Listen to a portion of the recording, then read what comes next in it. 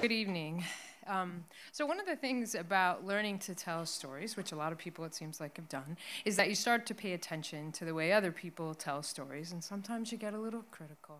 Right, so I just read a really good book, which I liked overall, called The Weight of Ink. I don't know if anybody's read it. If anybody wants to explain to me what it was about later on, I'd love to hear it. So, and it tells the story, twin stories of some historians and a Jewess, and that's the word they use, who's in the 1650s in London. And in order to put us in the place of the story, of course, they have to explain to us what it was like to be a Jew in London between the Inquisition and the Plague, and it totally sucked, just to summarize. And to do that, one of the historians uses this kind of device where he sends an email to his girlfriend and says, "Let me explain this to you." And I thought, it was otherwise a good book, but I thought that was kind of transparent what he was doing, right? So one of my favorite devices for taking us back and trying to explain things is J.K. Rowling, because I love Harry Potter. And in Harry Potter, when Dumbledore has to explain something to us, right, he takes a memory out of his mind, and he puts it in a device, a magical device, which I don't have, but called a pensieve, and then you all get to kind of immerse yourself in the memory. And I thought that was actually a reasonably realistic way, because there are some memories from my childhood especially that do abruptly begin, abruptly end, and put me in the place. So I thought I would share one of those with you this evening. I'm in a quiet, echoey, vast space. It's dimly lit, almost like this. And I can't clearly see the walls around me, but at my feet, it's concrete, so I know I'm in a man-made space. My hand looks small in the hand that it's in, and I have to look up sharply to see the face of my father, whose hand I'm in. And so I must be about 5 or 6. There aren't a lot of other people around. On my other side is my 1-year younger brother, and he's holding my mom's hand, and the baby's on my mom's hip. It's a vast space. We're not running around. So definitely there's some anxiety in this place. As we're standing, still not running around, dim light comes from the left.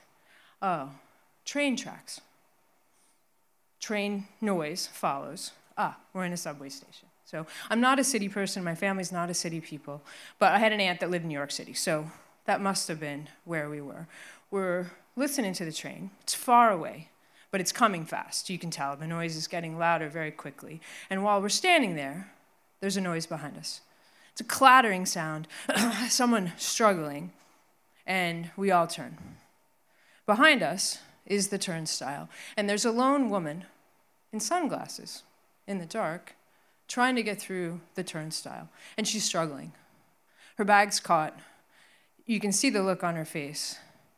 A thin white cane comes over the turnstile. She's blind.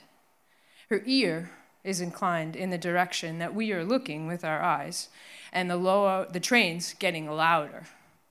And it's getting much louder now because the brakes start squealing, and that noise is just awful. And her face, she might miss the train. She's stuck on the turnstile. She's pretty far away. The noise is getting so loud now, I put my hand up because I want to take my hand out of my dad's hand so I can cover my ears because it's so loud. And as I look up to him to see if I can let go of his hand, I see that he and my mother are not speaking, but they're having a conversation. They've been married long enough. They're having a conversation with their eyes. And I'm watching them, and there's a decision. My dad takes my hand, and he puts it in my brother's hand. And my mother juts her chin in the direction of the woman by the turnstile. She's now just about got her way through. The train is coming even faster. We can hear it. It's almost behind us, but we are all turned around now, watching the woman. She's just gotten through the turnstile, but it's like 50 yards to the train, and I know it's right behind me, even though I can't see it. And my father starts to walk towards her, swiftly enough to make it, not so swiftly that he is threatening. He stops, and she stops right in front of him. I can't hear anything. I don't know if he speaks, but he puts out his arm.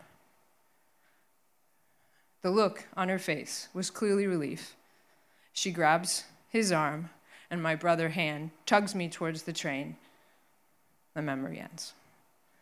What was I thinking? See, you thought I was going to forget the theme. What was I thinking? I don't know what I was thinking, but I really hope that at some point in my children's lives, they've thought the same thing about me.